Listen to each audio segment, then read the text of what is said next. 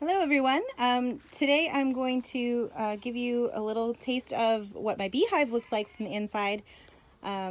It's really hard to film one-handed, and I certainly can't try and manipulate my bees one-handed. So I'm just going to be cutting in and out and just showing you bits and pieces. So I always start with my smoker ready. And it's just burning. It's not chemicals. It's just burning some green grass cuttings and some packing paper, because that's what I had handy.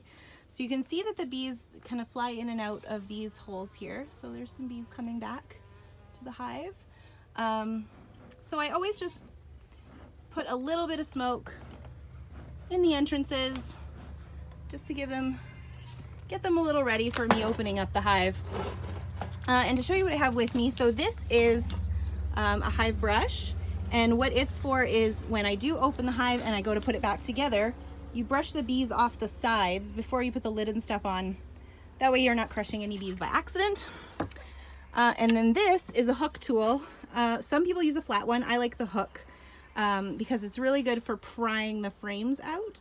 So I'm going to hopefully be able to show you that, but it depends how I can manage with one hand, okay? So bear with me. So I've removed the lid and the nest box that's on top. That's just for insulation. And right now you can see into the hive. Now, unfortunately, what I have to do is this comb here that you can see them building is on top of the frames, between the frames and the lid, and they shouldn't be building comb there. What it's gonna do is actually force the lid to be stuck. So I can't even lift it off. So I have to, and they're gonna be so mad because of all their hard work, but I have to pry this lid off and scrape off any of that comb from both the lid and the top of the frame, and hope that they build in the right place next time. Unfortunately, I've had to do this a couple times, so they're probably going to be pretty angry with me, but we'll figure it out. Okay, let's get this open, guys. So you can see what a shame that is, because that is all wasted honey and wasted comb, so they're not going to be very happy about that. So what I'm going to do is I'm going to scrape all this off, but I'm going to leave it nearby so that they can still eat it. Yeah, it's unfortunate, but they are definitely working on the other combs, though. I can start to see that, so hopefully I'll be able to show you some of that as we go. So I've opened my hive. I pulled out one frame because it's easier to manipulate with one out of there. It's pretty much empty, although it looks like there's a group of bees that are starting to think about building comb on here, which is awesome. So when you get your first set of bees, these three frames in the middle here are what's called a nuke, or I think it's short for nuclear colony. It's a frame full of bees, usually a frame full of a sugar syrup or honey, and a frame full of brood is generally what you get. So I put them in the middle here, and then I put them in an 8-hive box. So there are 3 frames on this side of them and 2 frames on this side of them. And aside from the naughty comb building that they're doing on the top that they're not supposed to be, they are actually doing a great job. And I'll just lift this frame out to show you. They're doing a great job of building new comb. You can see that's full of bees, but they're building new comb in the empty frames, which is what they're supposed to be doing. So that's good. They're not entirely a lost cause. So you can see lots of new comb, bees diligently working away on that, which is awesome. So I think what I'm going to do actually is leave this empty frame out so I can put a bit more space between these frames. And that way they won't feel like they can fill in the middle parts, which is where I don't want them making comb. You can see I've scraped all of the honey and stuff that they made off the lid here, and there are bees feasting on it, because why on earth would you waste such beautiful honey? You could theoretically use it, harvest it, but I'd rather they had it. They worked so hard for it.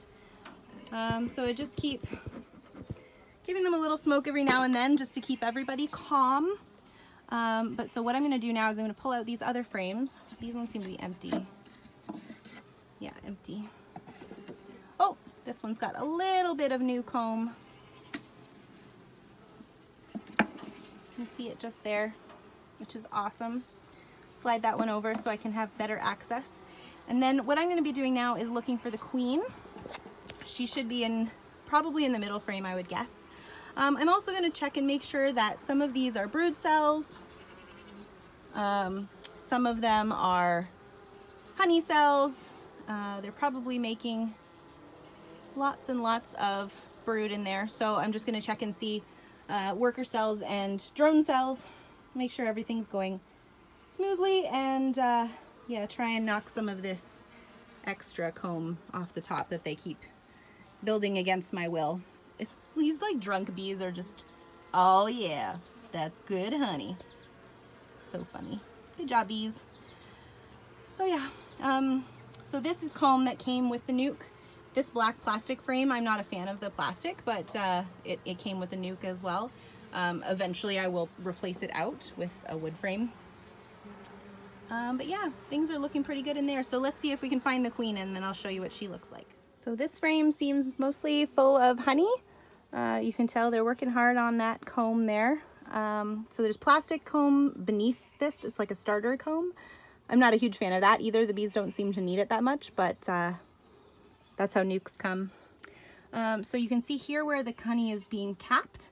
That means it's at sort of ideal moisture content, and it's ready to eat, but they'll save it until they need it. You can see some bees putting honey in these cells here, making honey. So they're doing a great job. This is some comb that I need to scrape off the top. So I'm gonna smoke these bees and try and get the hive tool scraping that off. They'll be pretty mad about that, but they should have made it in the right place is what I say. Anyway, I'll do this before they get too mad at me. Well, I checked and I couldn't see the queen today. It's possible the hive's been open for longer than usual because I had to clean all that gunk off. So it's possible that she's kind of just slipped away and is hiding a little bit, which is fine. I'm not too panicky because there are lots of nice healthy brood cells in there, drone and worker cells, which means there must be a fertile queen laying. So it's really just a case of I'll come and look for her again in a few days. But I did just get stung on the tip of my finger, which happens. Hurts a little bit, not really a big deal. I'm not allergic, thank goodness. I've been stung before. And it'll happen when you have these. So I just wanted to, I'm gonna zoom in as close as I can, just to give you a sense of the noise inside the hive. You can see all the bees are mad at me, so they're eating the honey that I stole, which is down there. So I'm just gonna zoom in and be real quiet, and you can probably hear the buzz.